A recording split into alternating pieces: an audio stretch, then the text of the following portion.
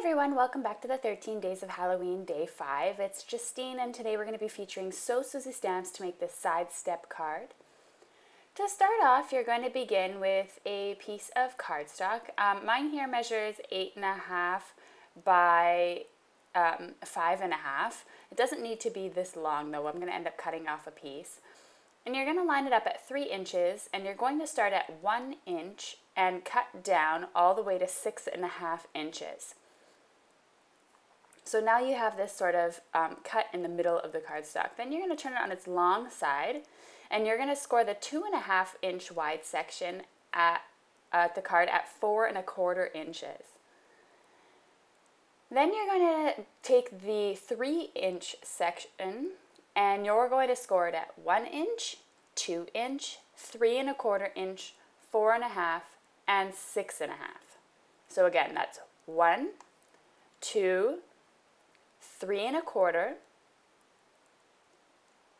4.5, and 6.5.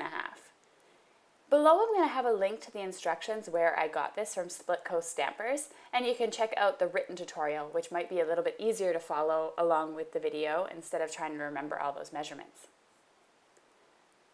Now we're going to have to score the fold line, or fold the score line at 4.25 inches. So you'll have here, which is on the one side with only one score line, a score line of 4.25 inches, and you're going to want to fold that.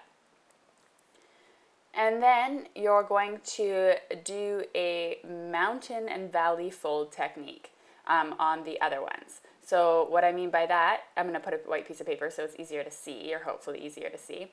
This is a mountain fold. The triangle goes up, you can see that, like a mountain. Then you're going to do a valley fold, which means the triangle is facing downward at the top. And then you're going to do a mountain fold and a valley fold. And that's going to give you all of your side steps. Now, it might take a little bit of practice. The first time I did this, it was really confusing to me, but then I got it.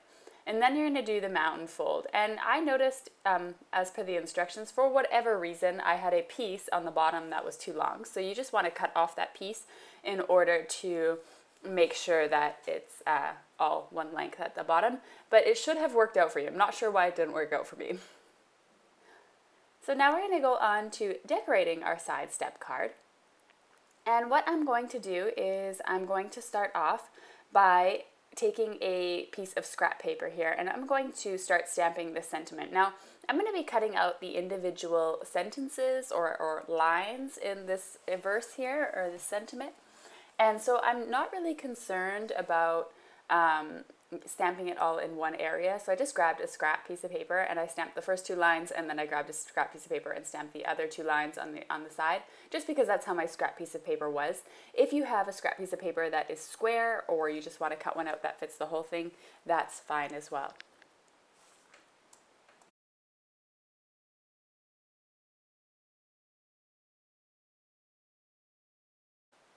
So now I'm just going to cut out each of these individual sentences here, and I'm going to, this is a really cool stamp. I absolutely love this sentiment, and it's When Black Cats Prowl, and I can't remember what it is at the moment. I'm going to have to read it out to you when I do the cards. Sorry about that, but I do love it regardless of if I can remember it or not. I think it's a really clever Halloween sentiment, and quite nice compared to your, happy haunting and boo and those typical sentences. This is a really nice one, I find. And so I'm just trimming them down here. And then I'm just going to take my cheese puff ink from Ranger, and I'm just going to distress the edges of these just to make them fit better into my card. Alright, so I just kind of have you on lightning speed while I do that, so you're not too bored and this video doesn't end up being too long. Now I took a piece of pattern paper from My Favorite Things, and I'm just going to attach these in sort of a slanted way onto that pattern paper. And so I'm just trying to make it look as creepy as possible, and it says, when black cats prowl and pumpkins gloom, yeah, may luck be yours on Halloween. Again, I think it's just a really pretty sentiment, and I really like the font. It's kind of creepy, but also elegant at the same time, which is really cool. And then I'm just going to glue this panel here, and I'm going to glue that onto my side step card. And so I'm just gluing this onto the left side of it, And that's going to be my sentiment. And then we're going to get ahead and decorate the right side of it, which is always the fun part because you always have a nice layering of different items. Alright, for this part here, and for time's sake, I'm going to speed you up as well. I've taken a bunch of stamps here from So Susie Stamps. If you want to know the names of the stamps and where to get them, they're in the YouTube video description as well as on my blog. For mobile users, you can click on the eye in the corner there and it'll take you to my blog and you can see which ones these are. So I got the tree, the haunted house here, I've got, you know, the black cat and things like that. All available at So Susie Stamps, and if you shop through the links, then I get a small commission that is at no cost to you, and that would be really great and helpful if you are going to buy some of these to shop through the links and support my channel, and then I can bring you even more videos with even more new stamps. And all the money that I earn goes straight back into my channel and my blog, so it's not going to waste, that's for sure. So I'm just going to heat emboss these, so I stamped them in Versamark ink, covered them with white embossing powder from Ranger. I'm using a fine embossing powder so it gets all the details in there. And then I'm just heating it with my craft gun here, my craft heater, and until they're all finished. And you'll notice they'll finished when they're white and glossy and you don't see any more powder. And so you can see all the different ones I have on here. And I just cut them out all individually because I'm insane like that. And just fussy cut them. So if you have a Brother Scan and Cut or a Cricut Explore or something like that that scans and cuts, then you're golden on this technique. But unfortunately, I don't have one of those. So yeah, I had to sell mine when I moved, and that was really sad.